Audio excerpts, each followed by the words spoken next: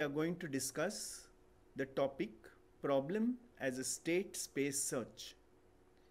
In AI, we have seen that we will represent a problem to be solved in the form of a state space search. So at the end of the session, you will be able to define a real world problem as a state space search. What are the components to build a system to solve problems? Here we define a problem precisely, looking into all the micro level aspects of the problem. We analyze the problem, we isolate and represent the necessary tasks of the knowledge and not the total knowledge which is available with us. So we choose the best problem solving technique then, and we apply it so that we get a solution to our particular problem. Knowing the components to solve a problem, we now try to find out the structure that will support us to solve it easily. As we define a problem as a state space search, we go through three criteria that have to be fulfilled. We have to define and identify a starting position. Then we have to define rules that are legal moves that take us from this starting position through intermediate states. And finally, we have to define a goal.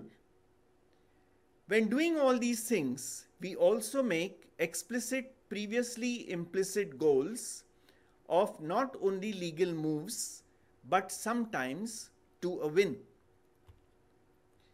Let us consider the two-jug problem.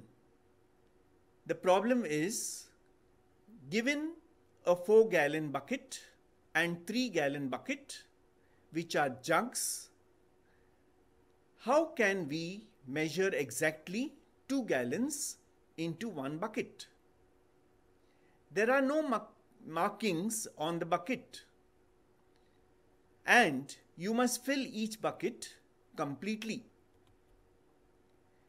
For the two-jug problem, we see that the first criteria to be solved is to identify initial states.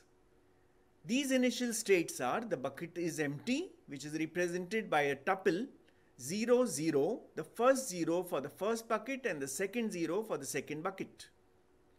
Then we identify the goal state. One of the bucket has 2 gallons of water in it, which is represented by either, if the second bucket has 2 gallons, then x2. If the first bucket has 2 gallons, then 2x. And the path cost have to be found out, which is considered here to be 1 per unit step. For a two-jug problem, there are various actions that are intermediate steps that might happen. So the action and successor functions or intermediate steps is filling the bucket, where x is for the first bucket and y is for the second bucket. It may be 3, where x has a value 3, that first bucket has 3 gallons, and y may have a value 4 in the second case, where the second bucket has 4 gallons. You may empty the bucket.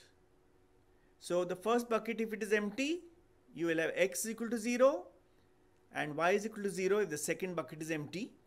You pour the contents of one bucket into the other by adding and subtracting from the values of x's and y's. Then we represent all these different states into which the system was from the start state, where both the buckets were empty 0, 0, till the goal state, where either one of the bucket is, if the first bucket is having 2 gallons in it, then it is 2, 0, and the second bucket is having 2 gallons in it, it is 0, 2. So we could draw such a graph that traverses right from the start node through intermediate nodes to the goal node. The second problem we would like to see is the 8 puzzle problem, where we have states descriptions of the 8 tiles and the location of the blank tile.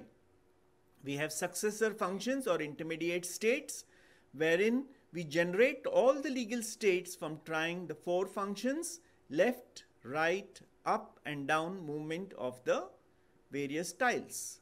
Then we go for a goals test which checks whether the state machines and the goal configurations are satisfied as per our requirement, and we set the path cost to be 1. The next problem we deal with is the 8 queen problem. Here we place 8 queens on the chessboard such that no queen can attack one another. So the queens should be apart from each other, okay? And we should also see that no path costs because only a final state count is of importance here. We have incremental formulations that have to be done, and we have a complete state formulations so that we achieve our particular goal. So here we see that we can define the states which are arrangement of 0 to 8 queens on the board. 0 indicating there are no queens on the board, and 8 indicating all the 8 queens are on the board. In the initial state, no queens are on the board. Then we have successor functions where we add a queen to the empty square. And then finally, we see the goal states that are existing, which are 8 queens on the board and none are attacked. So you will have 64 into 63 into up to 57 for all the 8 queens. That is 1.8 into 10 raised to 14 possible sequences. And one of them or a few of them might be the goals that we want to achieve. Ouch, this would be too much. And probably you might consider it to be a combinatorial explosion. So you would have the arrangement of n queens instead of 8 queens now, and generalize the particular problem. 1 per column in the leftmost n columns with no queens attacking each other in their states. And the successor function to add a queen to any square in the leftmost empty column such that it is not attacked by any other queen. So you have 2057 total sequences to investigate. We go for another problem, that is planning for touring cities using a map. Here we see the different cities are connected with the help of weights that are leading from one city to the other. These weights may be distances between the cities or costs to reach the different other city. So the methodology is I want to have an initial state, so I set it up to be at Erat, and a successor function that takes me from there ahead to my goal, which is a set of action state pairs going from Erat to Zerint and going from Zerint and reaching there itself. But my goal test was at Bucharest. So I would try to find out, going across this particular path with a ... till I reach Bucharest, which is the sum of the distances travelled. Now I am giving you some time to think about, having formulated some problems, how do we solve them now? You know already, you have to search through a state space. You have to use a search tree that is generated with the initial state, the successor functions, and we define the state space. So take some time to think now.